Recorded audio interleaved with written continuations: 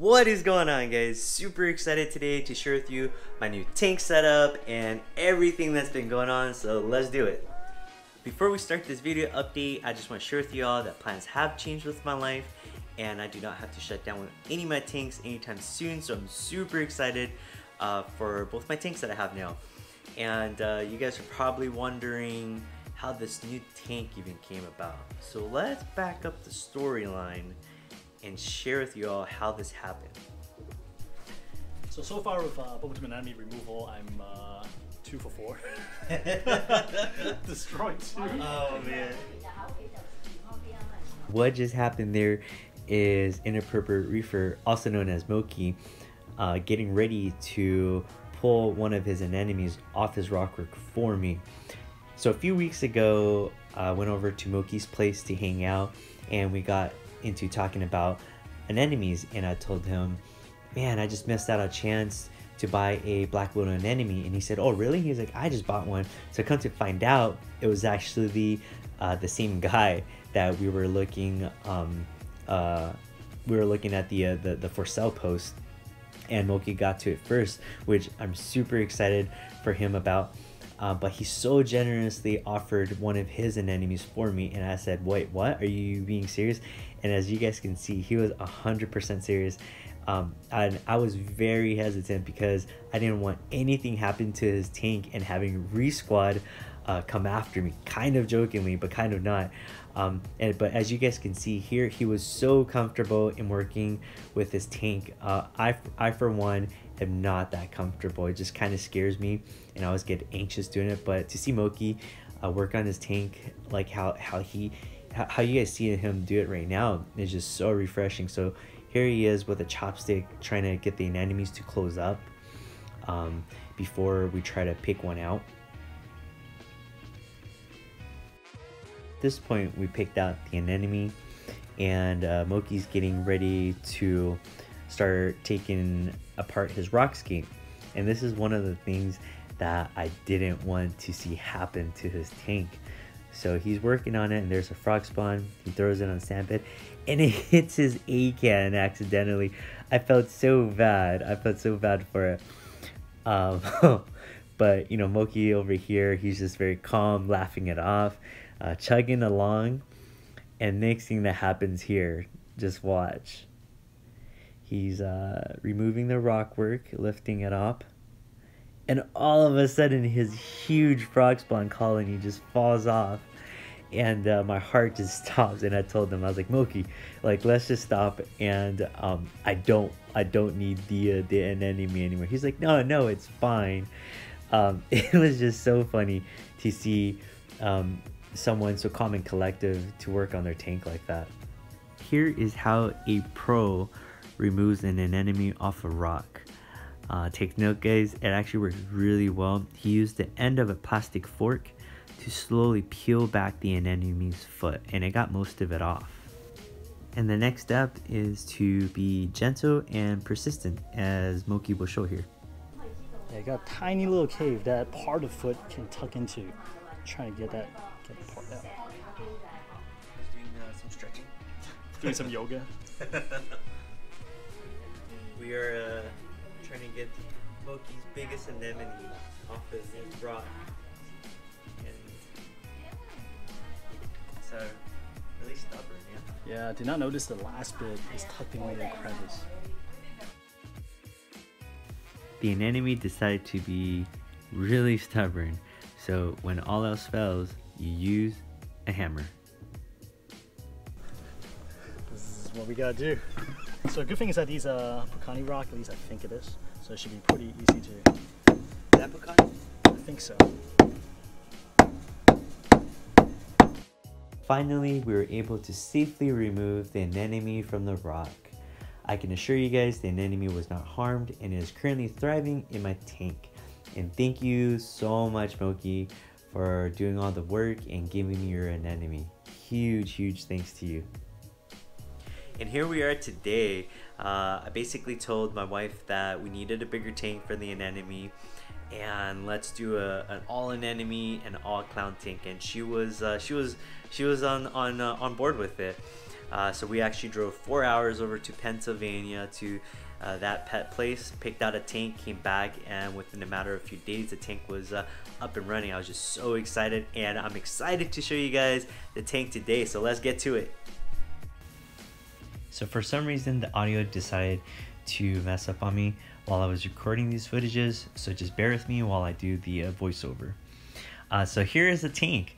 It is the 60-gallon by Marineland, so it's a 24 by 24 by 24, a true cube, and I just pointed out that the overflow is in the corner. And there is Moki's anemone that he gave me, which is doing awesome, by the way. And there are the other anemones that I have on the rocks as well. In the bottom there, you guys can see I have the 2 rock flower anemones that I removed from the 25-gallon frag tank over to the 60 cube. And you guys will also see that I have some zoas. So even though I'm trying to make it an anemone tank, I have zoas to kind of just help fill out the areas where the anemones would not be able to. And it was interesting. So these are the orange skunk clowns that I decided to get a harem of. So there's actually 10. And they were actually just congregating in the front of the tank when I first got them. And now they're sort of in the back.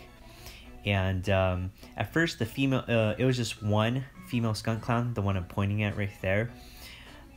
She took to the anemones first, and it was interesting because she kept going back to the harem. And almost like, hey, come into the anemones. So now there's actually a total of 4 skunk clowns in the anemones. I'm not sure if they're pairing off or what they're doing, so hopefully it works out. We'll see. If the other clowns get beaten up too much, then I'll know when to take them out and just rehome them. You probably noticed a yellow-eye coal tang in the tank, and a really beautiful fish.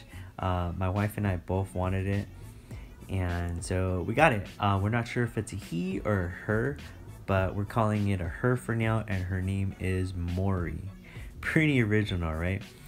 But she seems to be doing really well, acclimating with her surroundings really well too, and just getting along fine with everyone in the tank. So we'll see how she does.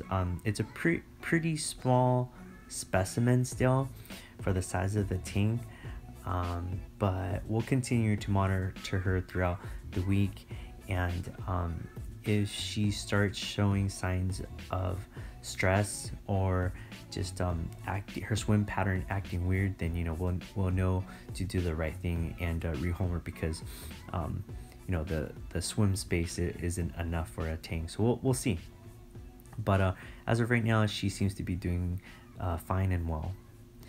And swinging to the side here is another bubble tip anemone, and there is the magnifying glass. This one my wife bought it, and it's actually really cool to look at the whole tank with.